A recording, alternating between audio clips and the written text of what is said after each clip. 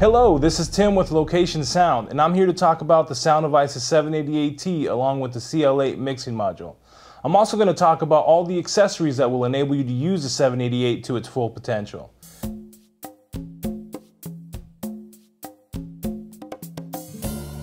The Sound Devices 780AT is an 8-input 12-track recorder that could generate or receive timecode. In my opinion, it's one of the most durable, reliable, dependable, and widely used recorders in production field recording today. So without further ado, let's get started. To power up the 780AT, press and hold the power key for more than 1 second.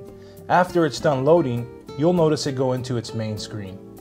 This screen shows you battery voltage level, indicating voltage of the removable battery or external power source, take number and file name, record time for files being recorded, sample rate, timecode frame rate, and bit depth indicator.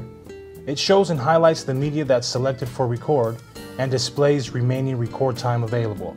It displays which tracks or inputs your headphones are currently listening to.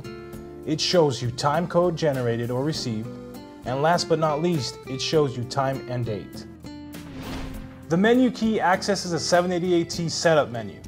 When in the setup menu, you could scroll through menus using the multifunction rotary knob, moving between menu selections. To select or enter data, simply push in. The HDD key enters the take list and drive directory. You could view folders and file properties and select files for playback. The tone key activates the tone oscillator and will latch on when holding button for more than 2 seconds. The backlight key switches back and forth from view 1 to view 2 level meters, allowing you to monitor additional tracks. If you press and hold the backlight key while turning the multifunction rotary knob, you could adjust the brightness of the LEDs or turn on or off the backlight key by pressing in the multifunction rotary knob and backlight key. The input key will access your track setup menu, for which the user can arm, disarm, route, and view meter activity for all 12 tracks. Let's talk about the inputs. The micro line level inputs consist of 4 balanced analog XLR inputs 1 through 4 and 4 balanced analog TA3 input connectors 5 through 8. For inputs 5, 6, 7, and 8, you would use the XL2F cables made by Sound Devices, which will allow you to connect all XLR cables to the recorder. All inputs must be activated to record.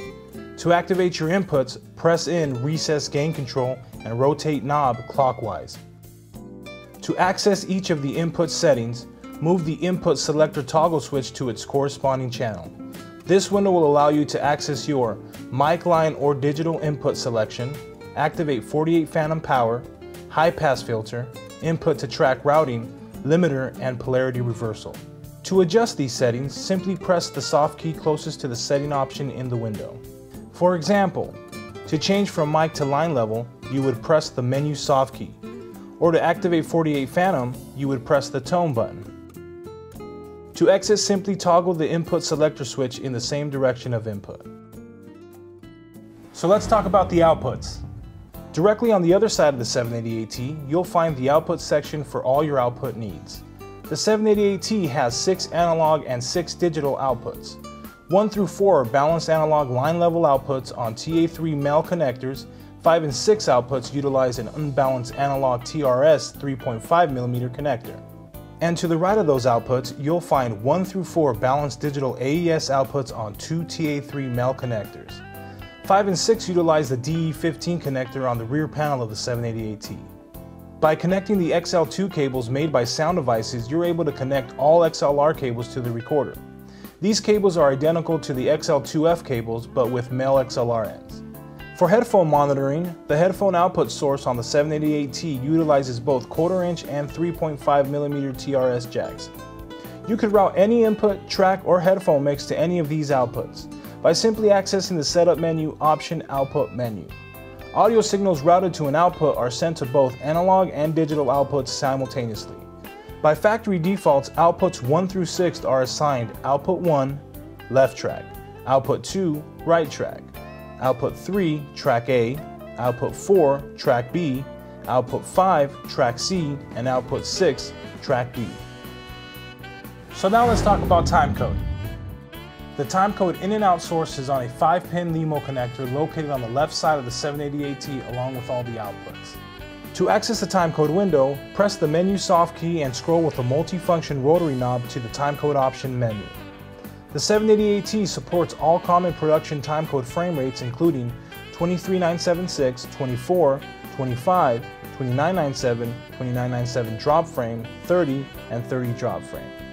Timecode mode allows you to pick how you want your timecode to be run. Your options there include free run, record run, free run jam once, 24-hour run, external timecode sync, continuous external timecode sync, and external timecode auto record. The XLLX cable made by Sound Devices is a 5-pin LEMO to Y male and female XLR timecode in and out cable. It's designed to receive or output timecode quick and easy for all your timecode needs. So now let's talk about the CLA controller. The CLA connects to the 788T's keyboard port via USB on the back panel of the unit.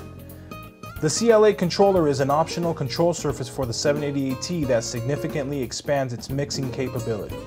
Its large rotary style faders provide precise control of gain levels sent to the master left-right mix pre or post fade. By pressing the Alt button located on the left side of the CLA, you are able to toggle between the main, auxiliary routing, and input settings view. These settings include left-right track routing, aux1, aux2 track routing, limiter status, input polarity status, and high-pass filter status. From the input settings view, you could apply various input settings to any input. By pressing the A button, you could enable or disable the limiter. By pressing the B button, you could enable or disable the high-pass filter. If you press the A and the B button simultaneously, you'll invert the polarity reversal for each input. While being in the input settings view, the left-right aux1, aux2 LED indicators are disabled. Limiter and high-pass filter LEDs illuminate solid yellow when the input setting is enabled. Input polarity LEDs illuminate solid blue when the input polarity has been inverted. The LEDs will flash respectively on each input if the limiter and high-pass filter are disabled and input polarity is normal. To return to the main view, press the Alt button again. Please note that when you power up the 788, by default the CL8 will always go to its main view. Also located on the left side of the CL8, right under the Alt button, you'll find the slate mic button. To activate your slate mic, simply press and hold button. To attenuate the slate mic gain, press and hold the slate mic button while turning the multifunction rotary knob. On the rear panel of the 788T, you'll find a USB keyboard port, a C-Link in and out port, a compact flash slot, battery compartment which utilizes Sony Lithium L series batteries, and a multifunction DE15 connector, used for AES in and out digital connection. So that seems to wrap it up for this video. I hope I was able to give a quick overview of the 788T CLA controller. For more information about the 788 or other products, come visit Location Sound Corporation located at 10639 Riverside Drive in North Hollywood, California. Or give us a call and talk to one of our representatives, which would be more than happy to help you.